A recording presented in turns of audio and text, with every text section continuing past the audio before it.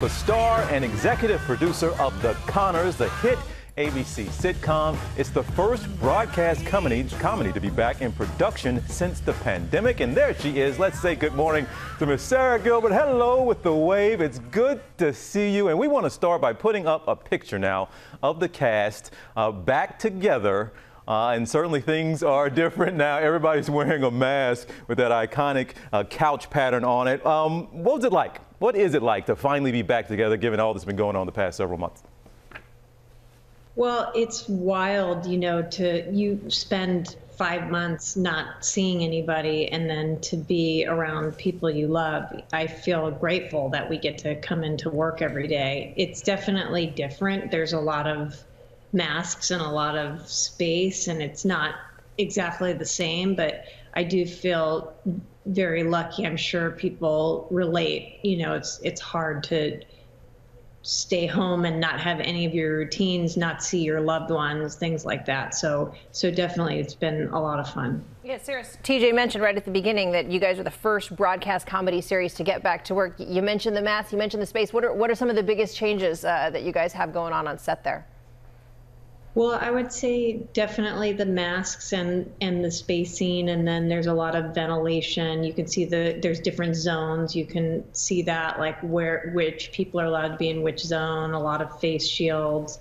We even do run-throughs and all that with masks, so only for a few minutes when we shoot do we ever take the masks off, and even then we're generally pretty spaced out. And, a lot of testing of cast and crew several times a week. It's pretty extensive.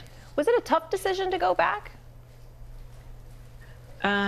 It was really involved a lot of people and a lot of health experts and things like that. And I think no decision is being taken lightly right now. And I think everybody, no matter who we are, sort of weighing out what we can do and can't do and what feels safe. I think, we're so lucky that there's people keeping us safe and looking at protocols and all that, because it is, a bigger number of people coming together. Did it change your storyline? Everything that's happening in the world now, did it change some of the writing? Is this being incorporated into the show?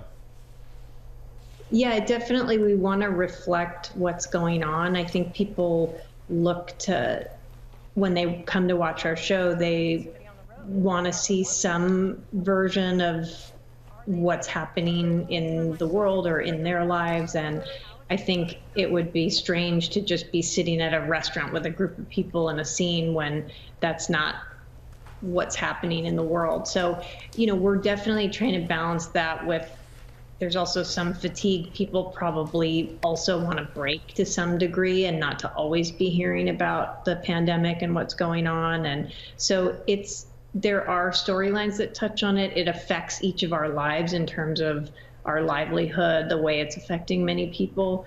But we also have a lot of storylines that aren't related, and you see masks and you see things like that, but it's not always front and center of every storyline. Well, we know you guys don't shy away from the tough topics, so we are really looking forward to this season. Sarah, thank you so much. The Connors returns Wednesdays this fall right here on ABC.